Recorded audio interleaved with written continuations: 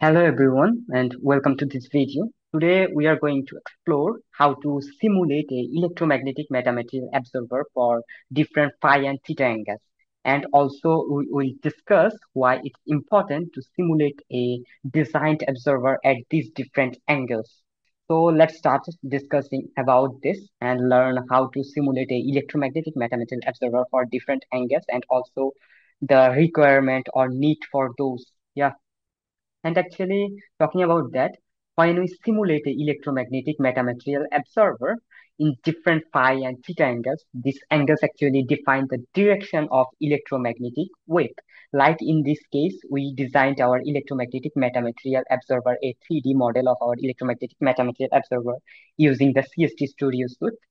So simulating it at different phi and theta angles actually represents the direction from which electromagnetic wave gonna strike the surface of the metamaterial. Over here, you can see. As we design a electromagnetic metamaterial absorber, it is crucial that our design actually performs efficiently for all possible angles of electromagnetic waves or incident waves in real world application like we're gonna use this particular design if we have to implement in real life application. The EM waves actually can strike the surface of various angles at, you can say, the EM wave can strike the surface of the electromagnetic wave absorber in different angles where it can be parallel or it can be vertical or also it can be with different phi and theta angles and values. Therefore, we need to ensure that our absorber actually works efficiently and deliver the same amount of result with same efficiency for all possible angles of phi and theta over here. And in the far field section, if you gonna see the far field over here in the left side of the navigation tree in CST, if you click over here and give it a front view, here you can observe that the phi angle is actually operating horizontally to the horizontally relative to the surface of the electromagnetic metamaterial absorber, and while the theta angle is actually vertical to the electromagnetic metamaterial absorber. To make it more clearer, if you take a look at this particular graph shown over here, you will see that the phi angles actually correspond to the horizontal direction of the absorber surface. And the phi angles can vary across 0 degree to 180 degree, meaning the electromagnetic wave actually can hit the surface of the electromagnetic metamaterial absorber from left, right, top, and bottom in all the directions. As a result, the absorber will actually show different performance in different angles of, you can say, phi. And depending on that, we're gonna find out different reflection coefficient, transmission coefficient, or you can say different absorption maybe. On the other hand, the theta angles works vertically relative to the surface of the observer. In this geometry, you can see that when the theta angles is at, you can say, 90 degree, the incident electromagnetic wave will bypass the surface of the electromagnetic metamaterial absorber without interacting the surface of the electromagnetic metamaterial absorber. This is because at 90 degree theta angles, the wave is directed such a way that it doesn't strike the surface of the electromagnetic metamaterial absorber. Like here you can see these two in the front of the geometry. It's actually striking the electromagnetic metamaterial absorber, but when it's actually looping around in a vertical motion surrounding to the electromagnetic metamaterial absorber, while it's at 90 degree, it's actually surpassing the surface of the electromagnetic metamaterial absorber. For making it more clearer, you can see another geometry which is over here. Here you can see in the geometry when theta is at 90 degree motion, the wave actually travels parallel to the surface. It's actually parallel to the surface, and that's why it's missing the absorber altogether. Like here you can say the black portion is the substrate and upper layer is patch, and um, right beneath the substrate it's the ground, and you can see altogether the electromagnetic wave when it's in 90 degree of, you can say, theta, it's actually missing the surface of the designed electromagnetic metamaterial absorber altogether. Therefore, when discussing and simulating an electromagnetic metamaterial, it's important to consider this behavior to avoid using a 90-degree theta angle.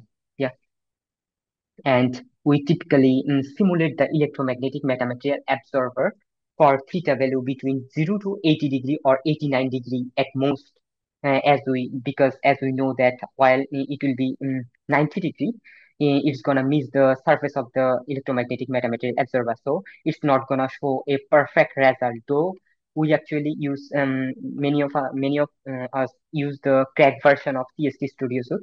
That's why we not used to get those results from those cracked version of CST. So it's actually working in, because official CST Studio Suite, if you use, you're gonna find out this kind of mistakes while simulating an electromagnetic metamaterial absorber. So here in this case, we need to be careful and simulating while simulating an electromagnetic metamaterial absorber. Meanwhile, for the phi angles, you can check the behavior of the electromagnetic metamaterial absorber at wide range of angles up to 0 to 180 degrees, because this kind of you can say this kind of incident or this kind of situation not gonna arrive while we simulating the electromagnetic metamaterial for different phi angles, like which we face in theta angles. Yeah, the you can say the goal in designing an electromagnetic metamaterial absorber is to ensure its performance well and show consistency in all possible angles. That's why we used to consider all of this while simulating an electromagnetic metamaterial absorber. Yeah, yeah. So right now we're going to the, here you can see, you gonna be more clear over here. The phi is working in horizontal and theta is working in vertical. It's gonna round in vertically, and phi is gonna r- in phi gonna strike the surface of the electromagnetic metamaterial observer in horizontal direction. Yeah. So right now, so now we're gonna see how to simulate the electromagnetic metamaterial observer for different phi and theta angles. And for that, we have to go first. We have to go to the, over here. You can see the component and if you perspective, and here if you go to the schematic section, you're gonna see the theta value is 0 and phi value is also 0. That means the theta angle and phi angle right now is at 0 degree. So by changing the value of theta and phi, you can able to simulate this particular design for different phi angles and theta angles.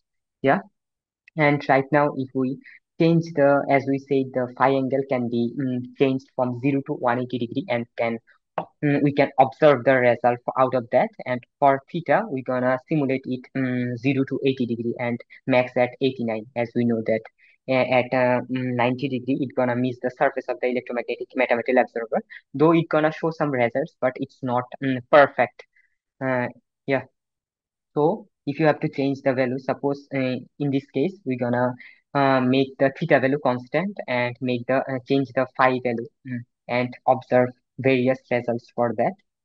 If we change the 0 into suppose 30, and 30 enter, and there is an option coming over here that the operation will change the model and invalidate existing result, delete current result. If you want to, you can say store all possible results for different angles of theta and phi, you can store current result. You can select the store current result in the cache. This will uh, save the previous results for in each step. Like if you simulate it in 30 degree, it's gonna save the previous result which is in 0 degree.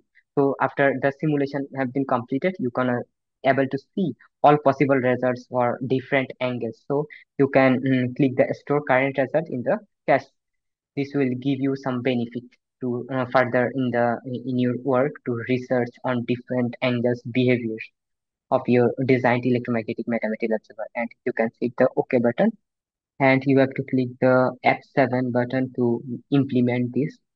And if you gonna see here, phi is converted into 30, and to obtain the result of electromagnetic metamaterial observers S11 and S21, this actually working for 0 degree, our previous result.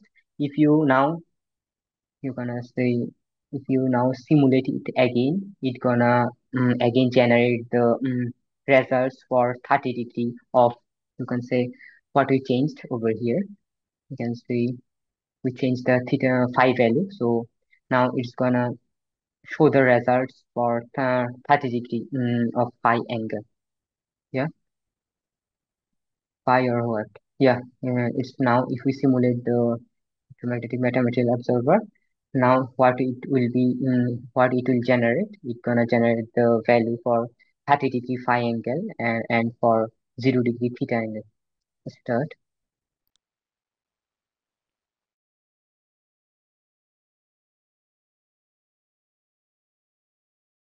Now, as you see, the simulation have been completed. If you go to the S11 section, you can see that S11 is showing for 50 degree. The value is showing for 50 degree, which is our previous result. And also now it's also generated the result for 530 degree as well. And if you select, you can also check the result individually. If you select for 50 degree, it will show the result for 0 degree, and if you select the 30, it will show the 30 degree result of 5 of S11, and for S21 as well. You can see both the section by clicking another by shift. You can see both the results by selecting both uh, in similar time. Yeah, and if you go to the S11, you can also see, and also you can observe from the result that for 50 degree and 30 degree, there will be no change in reflection coefficient. In that means S11. Here you can see. And now if you want to simulate it for different angles again, you have to go to the schematic section, and also you can change the value of 32, 60, 80, 90, 120, 150, whatever value you want in for your electromagnetic metamaterial absorber to simulate. And also you can convert it to zero over here, and you can change the value of, you can store the current result in cache. Here you can see, okay. And schematic, go to the schematic section and convert the value of theta to, suppose like we want to simulate it for 60 degree. You can click give the value 60 and hit enter. And if you go to the this section, in this section, you have to for implementing your change, you have to click the F7 button. Yeah, the now the changes has been saved. And if you now simulate the electromagnetic metamaterial absorber again, you're gonna find out the result for theta 60 degree. And if you hit the start, it's gonna now simulate the electromagnetic metamaterial absorber for theta 60 degree.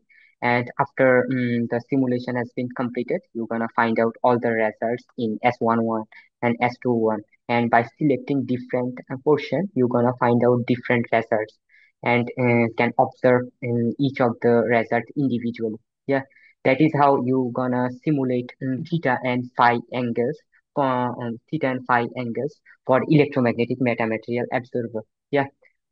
So thank you for so much for watching this video. I hope this video will help you to understand and clear your concept about electromagnetic metamaterial absorber while simulating it in different phi and theta angles, and also will help you to clear your concept why we need to simulate it in different angles. And if you think it helped you to understand something, you can subscribe our channel. And if you had any kind of question, you can write on the comment section, and I will try to solve it according to my capability, and also try to respond as quick as possible. Yeah.